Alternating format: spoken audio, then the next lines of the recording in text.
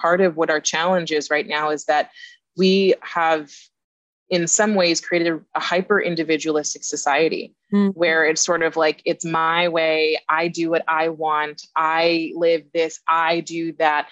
And while I am absolutely for people living in a way that feels authentic and true to them and to their heart, I think what we miss sometimes in that is the power and value of community and of just having others around us to fill their cups and to let them fill ours.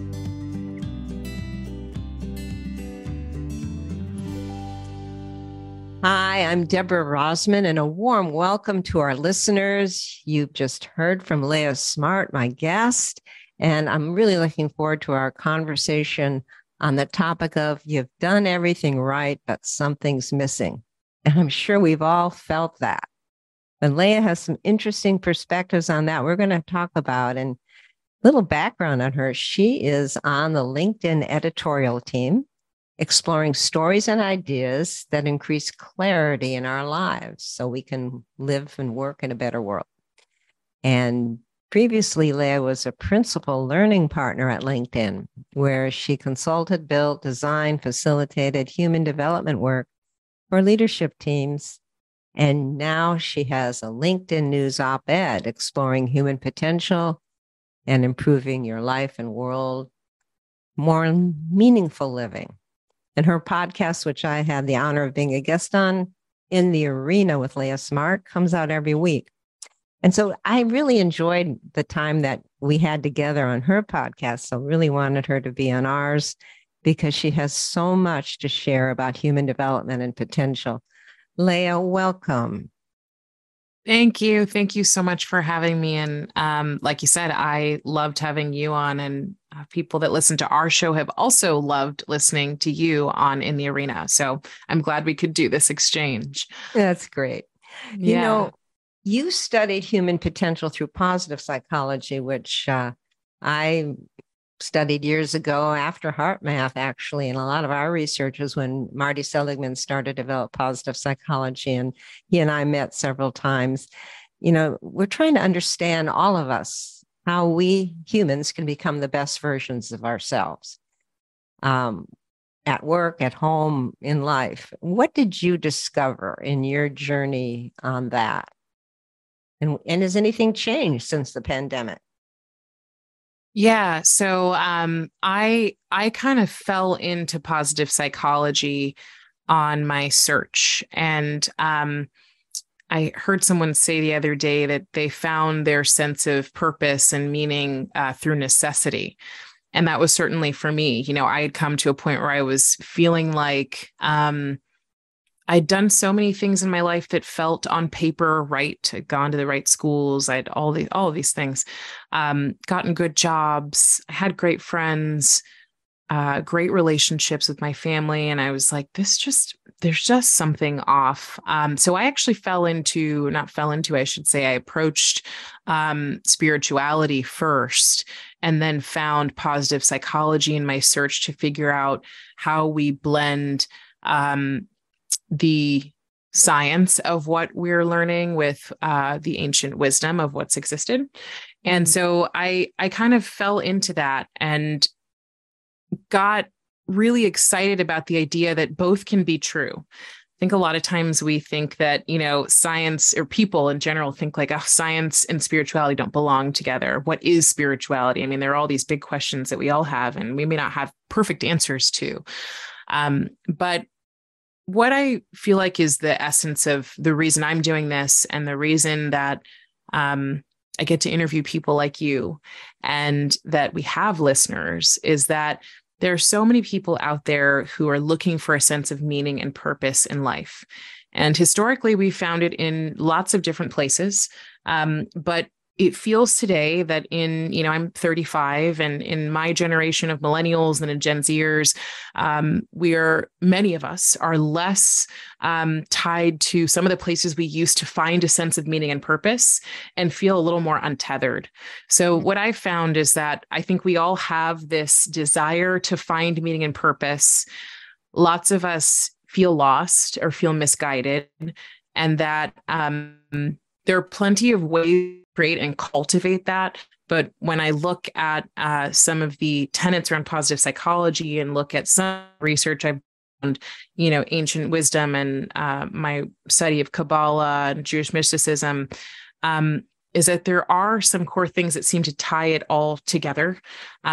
And so that's what I'm sort of on the search for. And I'd say nothing has changed since the pandemic, except I think we need it even more.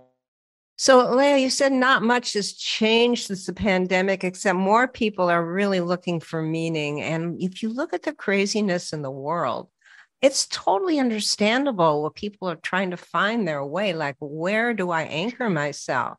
Because there's so much that's just unpredictable. We have to go deeper in our hearts, and we can feel something's definitely missing personally, socially, globally. Mm-hmm. But I think I was so intrigued by what you said in the title of this. You've done everything right, but something's missing. Because at different times in life, or even in a month, we can feel fulfilled and then feel something's missing. What was your personal experience of that? Of something's missing. What did you find missing? Yeah. So what was missing for me was a sense of a connection to a deeper part of myself and to something greater than myself. Um, and I say that really specifically because I'm not talking, not that this is that I'm saying that this is a negative, but I'm not talking specifically about one specific religion or one specific form of, I was just hearing that a third of millennials call ourselves the nuns, which is NONES, spiritual, but not religious. Mm-hmm. Right. So I'm talking about a connection to yourself, and I'm talking about a connection to something greater. And I think everyone else in history, I'm not here necessarily, well, I won't say like everyone else in history, I'll say I am not here to define what that is. I am here to share that that's a way forward that can be really meaningful. And my experience was, I grew up in California. I have always wanted to live in New York. I moved to New York. I had a great job. I had a great life. I was living in an apartment by myself. I mean, it was all the things, right? All the material level dreams had kind of manifested. And, I was in my late 20s and realized that even with all of that, I was still experiencing anxiety to the point that I didn't know how to get out of it. I didn't know what it was. I thought I was just going to be able to do these things. And all of a sudden I would feel great and I would be happy and it would be happily ever after, forever and ever. Amen. And that was not the case. So what I realized was that I was putting so much worth and value into the external world and what was going on outside of me, that I had put so little investment and stock into what was going on inside of me. So my missing was the inward journey. Yeah.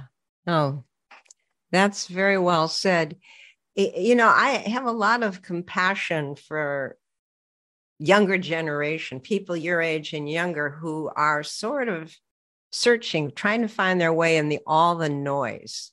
And it really does end up saying, what is the inner journey? And there doesn't seem to be a lot of guidance for that younger generation resonates with. Like for myself, a baby boomer, that was a whole wave when I was in my 20s. Everybody was starting to meditate or look within, or it was like a novelty thing to find that inner guide. And obviously, Heart Math has been all about how do you connect with that inner guidance system so that you really can rely on it and build that connection of awareness that your heart's intelligence is there to really guide you like a best friend. But how do you communicate? How do you reach out? I mean, my compassion is there's got to be a way, and you're doing it so well as a voice for this younger generation. We had a lot of hope and idealism, and it's hard to have idealism right now. There's so much, like you said, anxiety, overwhelm, depression. Many have lost hope, which is understandable. How do you reach people? How do you see this shifting?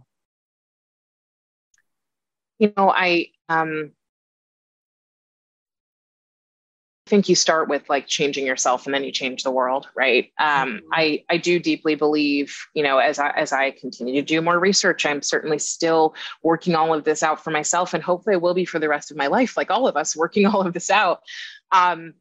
I deeply believe that, being of service to others and contributing is very important. And it is where we get, I think, so much of our meaning, purpose, and value. But if you don't start with yourself and start with where you are and how you relate to you and your relationship in there, it's really tough to give all of the love that you have, which can be, love can be compassion, love can be friendship, love can be romantic love can be support. There's so many ways that we can give love.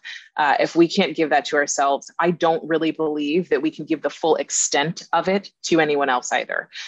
Certainly we can love things, right? More than maybe we love ourselves, but I don't think we can give our full extent of the love that we have unless we've peeled that back. So part of me believes, or a large part of me believes, that it's about changing our relationship to ourselves and then figuring out whatever the way is that we want to impact or contribute to the world. These things can, you turn the news on for 5 minutes and you go, how am I ever supposed to make a difference? But the reality is, like, it's not up to you and you and you and each individual to make a difference at such a large scale. It's up to each of us to decide how we want to make a difference and go forth. And so I always phrase it as, you're changing your corner of the world. Could that just be you and your partner, or you and a couple of friends, or you and your children? Of course, because the more of us that do it, if just each of us decided we would make our families and our small communities better, because we changed ourselves and we supported other people in doing the same, our world would transform. So I think that our connection to each other through the media, through social media, is incredible, and that we can talk to somebody across the world at any given time. But some of what it does, it changes our relationship to the localized impact we can have. And I believe that is something that so many of us can cultivate to feel more empowered about changing the world. Oh, that's beautifully said. There is, from our research, and I think a lot of people feel this, especially once you start looking within, there is a heart awakening happening at the same time as all this chaos in the external world. Mm-hmm. The heart is where we feel that connection. The heart is where you can feel a hole in the heart, or where something's missing. And that's where we want to feel full. And like you said, it's when the heart is full is what we have to give to others. And it's where people of diverse belief systems, cultures, religions, political beliefs, gender persuasions, all of that, backgrounds, can finally come together and get along. Mm-hmm. And so it's a central place that we all have in common. We may have different beliefs and minds and backgrounds, but we all pretty much have similar feelings. Mm-hmm. And, and I think that's the message, or one of the messages of HeartMath that I feel we're trying to bring to the world. The Add Heart podcast is, that's where you can fill the missing place. But it does start with that connection with oneself. Mm-hmm. And, people are so protective out of insecurity of their points of view, their beliefs, judgmental and fearful of others. The separation we see is so extreme, that right now. But the heart and our just being kind and compassionate is a non-threatening common denominator even in conversations. Our Surgeon General, Dr. Murthy, just released an advisory this month on loneliness. And we have an epidemic of loneliness. It's quite amazing what they found in the health, mental health, physical health consequences. Even though people are more connected than ever online, they're very lonely, meaning their heart's not connecting. And he suggests just being kind, just a few acts of care and respect and compassion can help fill that hole. So a movement of heart-based compassion and cooperation is what he's saying we need for this epidemic. And I thought that was really fascinating, because that's certainly what the research of HeartMath is finding. And the research of science coming together with spirituality, as you said, is so important to move people to go within, to connect. And just wondering what you've thought about all this. Yeah, I think we've all experienced loneliness at some point or another. We've all been, you can be in a crowd of people and feel lonely. You can be by yourself and feel lonely. Loneliness and aloneness are two different things. It's funny, though, that, when you're lonely, your first reaction is to go even further into yourself, and away from others. And you like sequester yourself, like you're some sort of like, like you're not supposed to be in society because you feel lonely. But the antidote to loneliness is to find somewhere to reach out or reach within, or not reach within, but to reach out, because we're supposed to be here to be connected to each other. And part of what stirs up for me is, we live in, the United States. And I feel so fortunate for so many reasons to live here. And I think part of what our challenge is right now is that we have in some ways created a hyper individualistic society, where it's sort of like, it's my way. I do what I want. I live this, I do that. And while I am absolutely for people living in a way that feels authentic and true to them and to their heart, I think what we miss sometimes in that is the power and value of community and of just having others around us to fill their cups and to let them fill ours. And I think because right now our nation, and I think the world is so divided, but our nation is very divided. It makes it harder to just connect in the way we all used to, it seems. Yeah.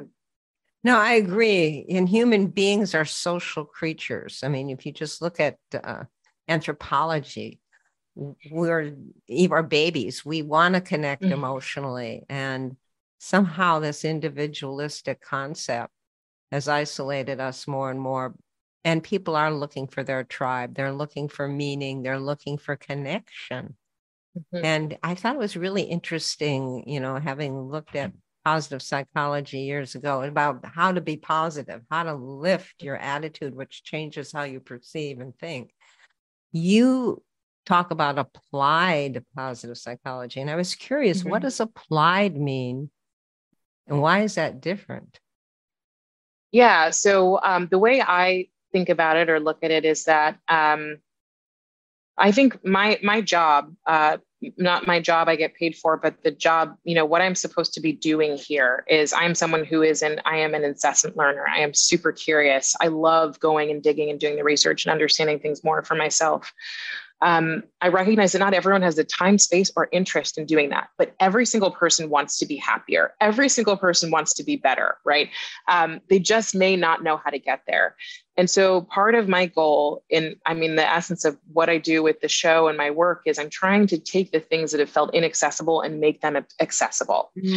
When they talk about applied positive psychology, the purpose of, the program that's at Penn that Martin Seligman started is that it's actually a program you do while you're working, with the idea being that you go right back into your current environment of work, whatever it is, whether it be that you're in a corporation or you're running your own business and working with people and coaching them, that you are immediately giving people what they need instead of disappearing for 12 months only to come out and say, here's what I think you can do. And so, that's the piece to me of applied is, what are we learning and how do you put it into practice right away? And I think we can get stuck sometimes in the, I'm not a huge fan of like just the tips and tricks and strategies and here's the 1, 2, 3s of how you do it. But I do see the value in giving people tools they can start to use, because this all starts with just scratching the surface a little bit. And so to me, that's what applied means, is what can you do today right away that can help change you in some way, shape, or form on your way to becoming transformed. That's wonderful. And that's why tools, bringing it to the street is a terminology we use a lot at HeartMath, applying what you do and what you shift inside yourself and taking it into action. So thank you for that. And that's a great lead in to our heart meditation, what we're going to do together, of adding heart energy to whatever might be missing in our lives to see what our next step is. So let's do this together. Let's shift to our focus in the area of the heart. Just center there. And as we breathe in through the area of the heart and out through the area of the heart, begins to bring our autonomic nervous system and our heart rhythms into increased coherence.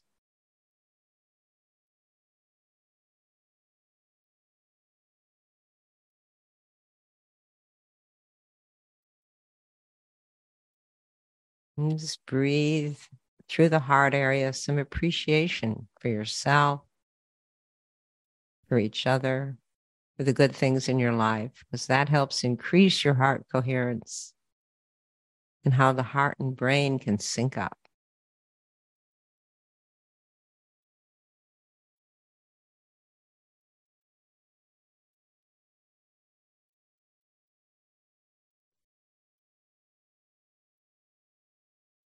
Now ask yourself, if you've done everything best you know, but something still missing applies to you, what might that be? Just get in touch with that. Or was something shared today that was an aha or meaningful for you? Get in touch with that.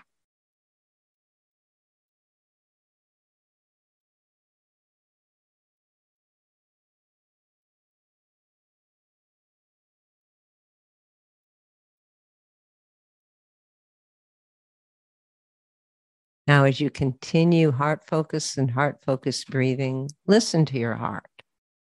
Ask your heart's intuitive guidance for any inspiration or clarity on what your next step is, either to fill that missing part or a next step toward increasing your meaningful experience of life, your fulfillment. And just quietly sense any response, any thoughts, any feelings.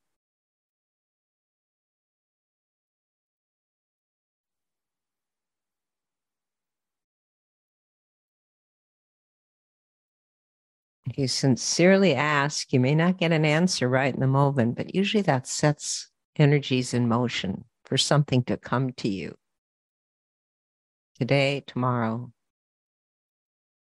that answers that question.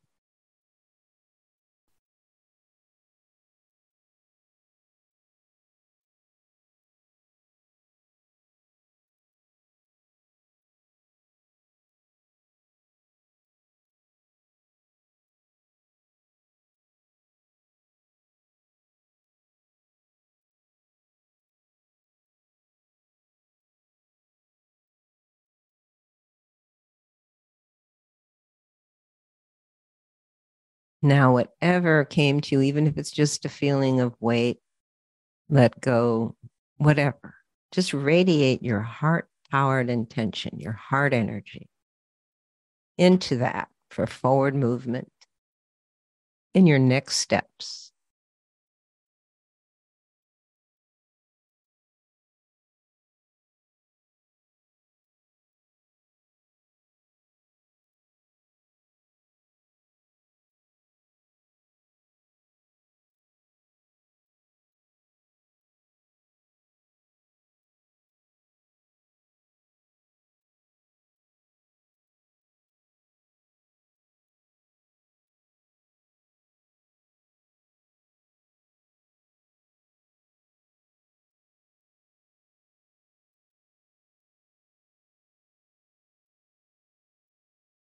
Now let's close by co-creating a reservoir of heart energy.